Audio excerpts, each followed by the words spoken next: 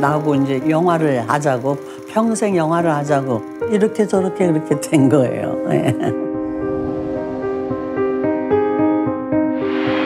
행복한 시기였었어요.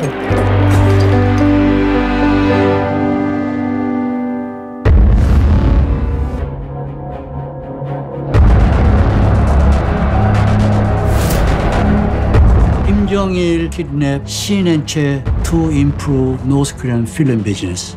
Film people, that's not what you would expect.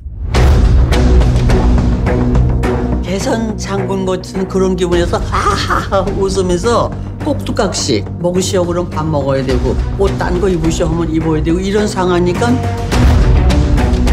Kim Jong-il thought of himself as an artiste. 영사실은 어느 집이든 다 설치가 돼 있어요. It was a sensation. Shin Sang-ok shooting a film for North Korea. He was full of ambition, speaking of a studio which he was building. 우리가 그리운 사유세계로 Tapes of Shin talking with Kim Jong-il. Now, at that time, no one had ever heard Kim Jong-il say anything.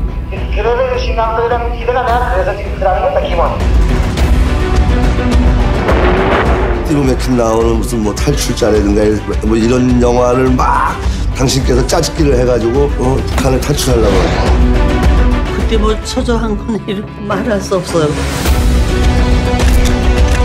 날 죽이는 줄 알았다고. 날 죽이려고.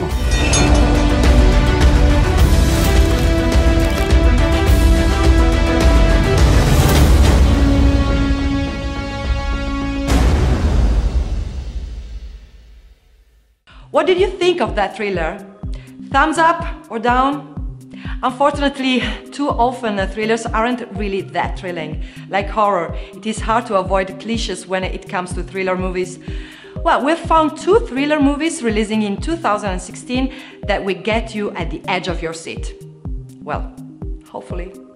Inferno by Ron Howard, releasing on October 14, the sequel to the 2006 blockbuster The Da Vinci Code and 2009's Angels and Demons.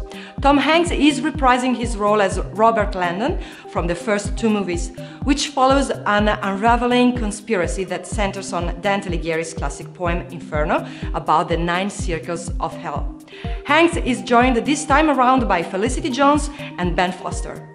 The second one is A Man in the Dark, directed by Fede Alvarez, who is re-teaming with the producers Sam Raimi and Rob Tapert. Releasing on August 26 and starring Dylan Minnette, Jane Levy and Stephen Lang. In A Man in the Dark, 3 teens who get away with perfectly planned home robberies have set their sights on one last payout that will get them out of crime forever. Their target? A reclusive blind man with millions of dollars in hiding.